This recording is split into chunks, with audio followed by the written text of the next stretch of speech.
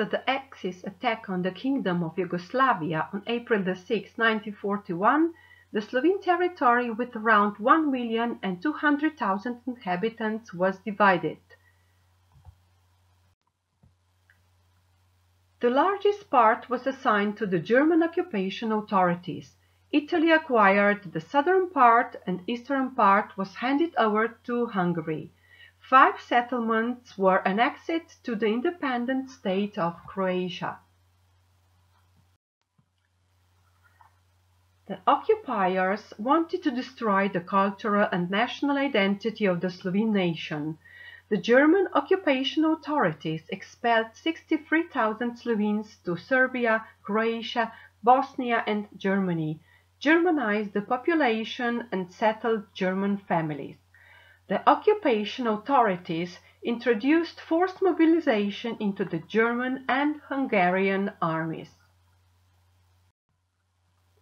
The Hungarian occupation administrations banned the public use of Slovene language, expelled Slovene intellectuals, and interned post-World War I Slovene colonists. In the Italian province of Ljubljana, a longer period was planned for Italianization.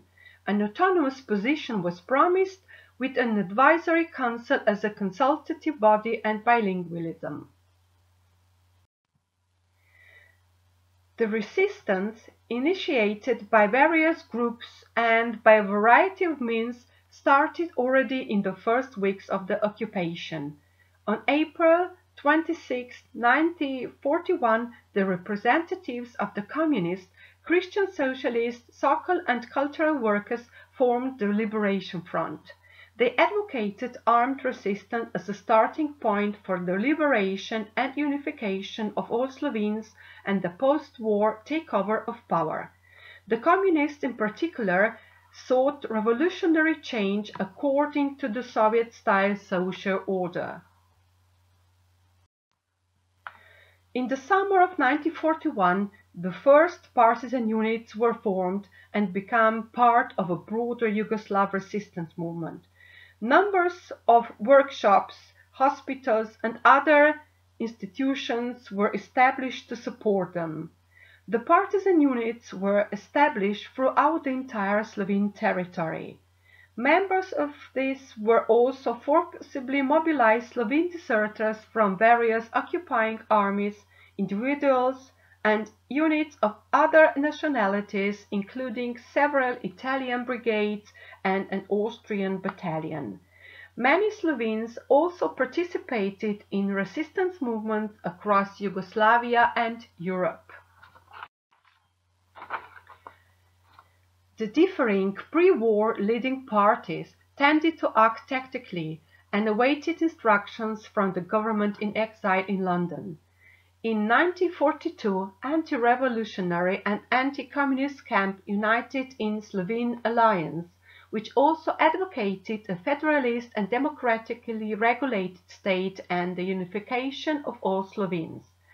The camp recognized the main enemy to be communism, and in fighting this, they became involved in various forms of collaboration.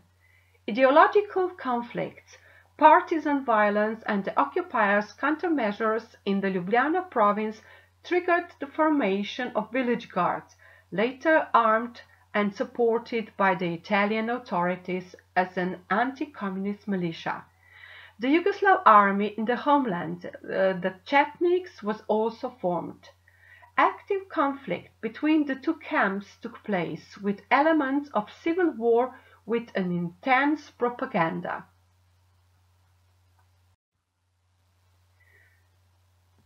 Slovenes living outside the borders of the Kingdom of Yugoslavia also experienced the Nazi and fascist oppression. Among the first victims of German violence on the Slovene territory were the disabled and those with special needs staying at the hospitals and care homes. They were euthanized in Hartheim in Austria in summer 1941. In order to suppress the armed resistance movement, the occupiers directed aggression towards the partisan units and escalated violence against the civilian population. About 80,000 Slovenes were imprisoned, almost 60,000 were deported to concentration camps, and more than 3,000 hostages were shot. Most of the Jewish population were deported to Auschwitz concentration camp. Many members of the Roma community lost their lives during the war. In Gorenska, a satellite camp of concentration camp Mauthausen was built, and near Trieste, a concentration camp Rižarna San Saba was established.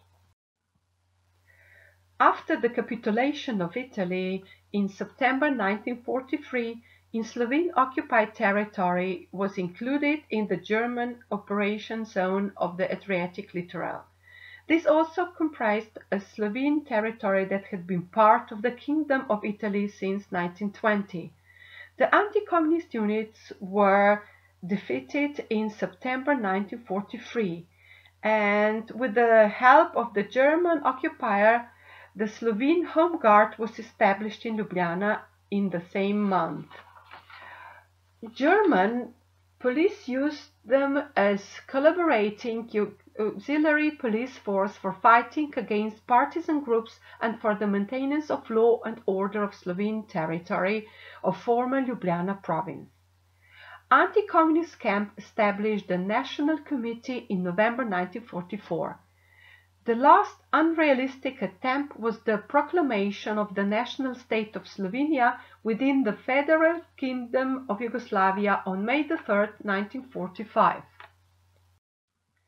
At Tehran Conference in November 1943, the partisan movement was recognized as part of the anti-fascist coalition. The Allies supported partisans and took part in joint attacks. Over 800 Allied prisoners of war and airmen were rescued in Slovenia. In the liberated territories, Liberation Front committees held elections. Slovene women were able to vote for the first time. At the assembly in October 1943, the National Liberation Committee was elected. Later proclaimed as Slovene National Liberation Committee, it was the highest body of Slovene statehood. At the second session of the Anti-Fascist Council of the National Liberation of Yugoslavia, a provisional government of Yugoslavia headed by Josip Broz Tito was appointed. For Slovenes, the most important decision was to confirm the annexation of the Slovene littoral to free Slovenia within Federal Yugoslavia. The national government of Slovenia was proclaimed in Ajdovščina on May 5, 1945. In the spring of 1945, the Allies launched coordinated military operations to end the war as soon as possible. After 4 years of fighting, the partisan army took control of the Slovene territory. Final military operations took place in Carinthia after the official end of war. Second World War had claimed almost 100,000 casualties among Slovenes. Many returned home right up to the middle of the 1950s. The Slovene Home Guard units and some civilians who had withdrawn to Austria just before the end were handed over to partisan units at the end of May 1945. Most of them were killed without trial. The civilians who remained in the refugee camps in Austria and Italy were granted the status of displaced persons and later emigrated mostly to Argentina, Canada, Australia and the United States. After the Second World War, the Communist Party ensured a political monopoly. Actual and potential political and class opponents were subjected to police control and prosecution. In many stage political trials, they were accused of collaborating with the occupier, political immigration, hostile propaganda, collaboration with foreign intelligence service, while opponents within the party were removed at the time of the Informbureau. The political opposition was unable to obtain greater political power. In the period of centralization of power, strict control and persecution took place at least until the beginning of the 50s.